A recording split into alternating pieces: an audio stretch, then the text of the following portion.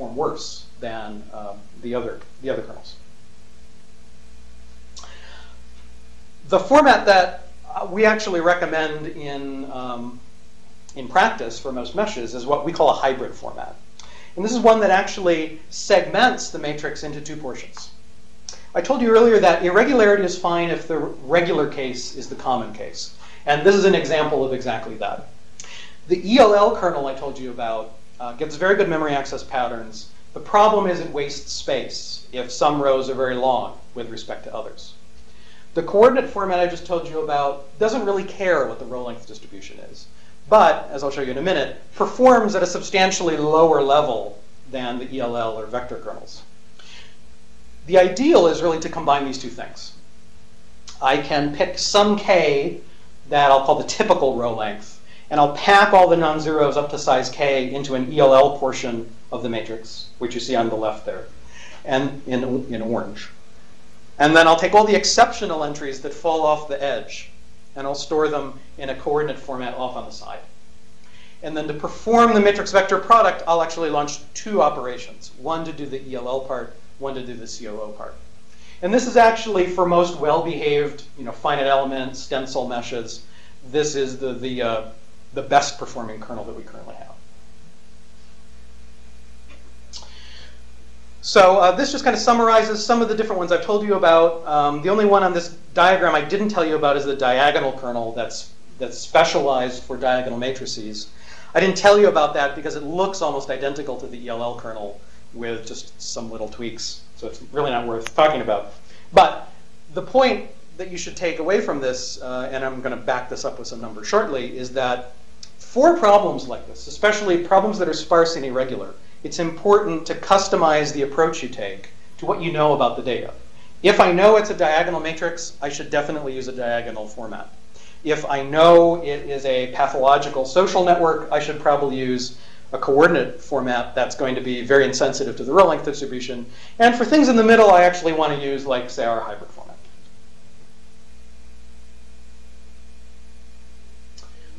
Okay, so I said I wanted to back that up with numbers, but before I show you the numbers, any questions about the techniques I just described?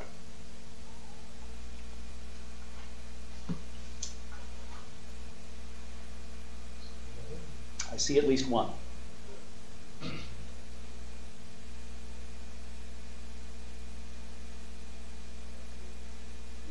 Actually, I don't hear anything. Can you hear me now? Yes. Okay. So my question is related to sparse matrix operations as opposed to this specific case.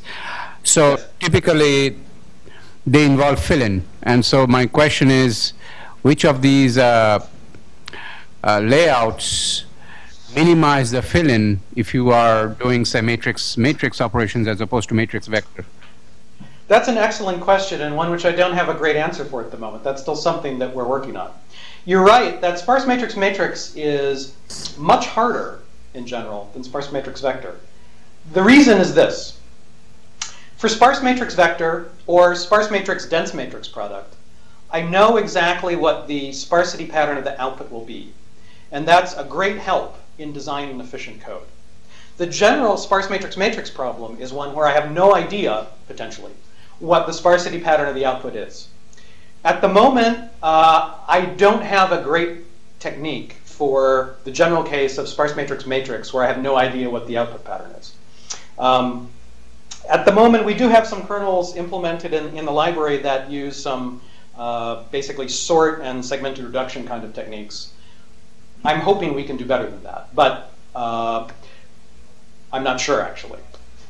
If you have the special case of sparse matrix, dense matrix, actually any of these formats would be reasonably well suited. I would say, it basically depends again on the sparsity pattern of the matrix you're given.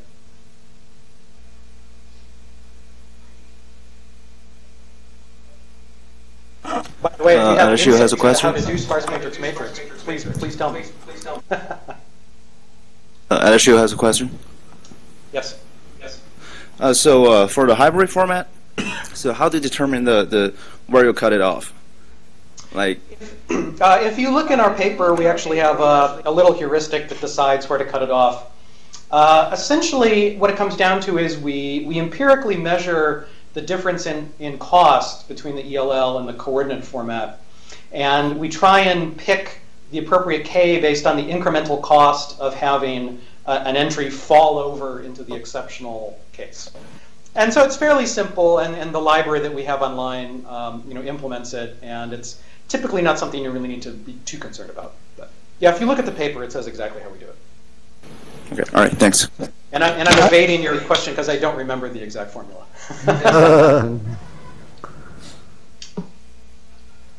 I have one question too.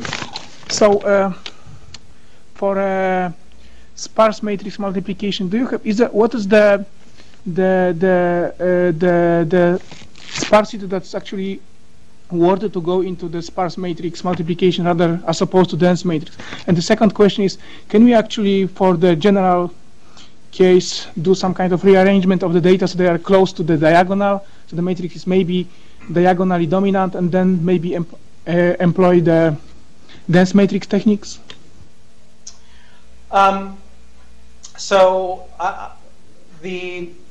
When it makes sense to use sparse matrix methods, I would argue a rough rule of thumb is if you have an order n number of entries in the matrix, then you should use a sparse method. And if you have a quadratic number of entries, you should use a dense matrix method.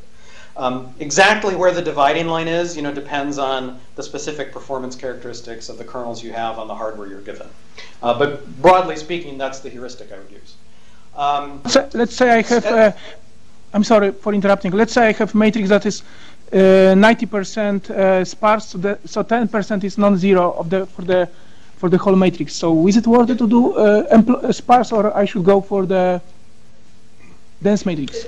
In most cases, it's probably better to go with the sparse method purely for space, right? The size of the matrix you're able to fit in your DRAM will be severely constrained if you go the dense method. But if it's small enough, maybe you're okay with that. And for a particular architecture, maybe you would actually get better performance overall with the dense method. It depends, as with most problems. Regarding the other question, can't you reorder the matrix so it's a little nicer and then use what amounts to a dense method? The diagonal and ELL kernels that I told you about, that's more or less what they do. The only difference between that and an actual dense method is that you're doing a gather from the X vector rather than having all your data accesses lined up. But yeah, you could certainly reorder the matrix and potentially get better performance if it was given to you in a very bad order, but could be reordered so it was very well behaved. We've taken the approach of trying to write kernels without attempting to do any matrix-specific reordering, because sometimes you have to process the data you're given. You don't always have the luxury of thinking about it and chewing on it and reformatting it in some completely new order necessarily. If you do have that luxury, it's something you should consider.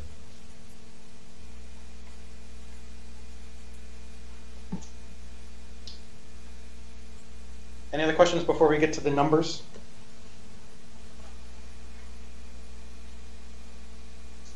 Okay. I think there's a question in the room. Yes. Yeah. Have you looked into some of the methods, like, if I remember, like reverse Cantil-Marquis, that used to tend to push your skyline quotes, which means might improve the performance of the ELL as you select? Yeah. So have you been doing the actual? Yeah. So I alluded to the possibility of getting better performance by reordering, and RCM, reverse Cantil-Marquis, is one of the reorderings that you might use.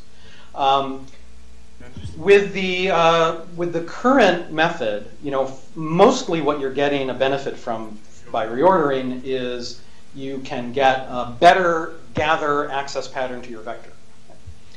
There are, however, some other variant formats like the jagged diagonal format that if you do reorder them in the way you described, then you can reduce the amount of wastage by having essentially bands of varying k over your rows.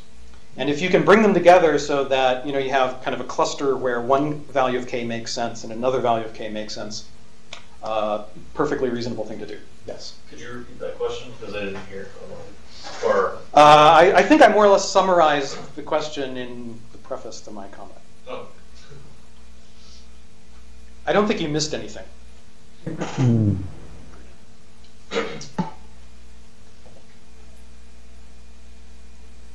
I have one comment from Illinois. This is from Lawrence Livermore. Yes.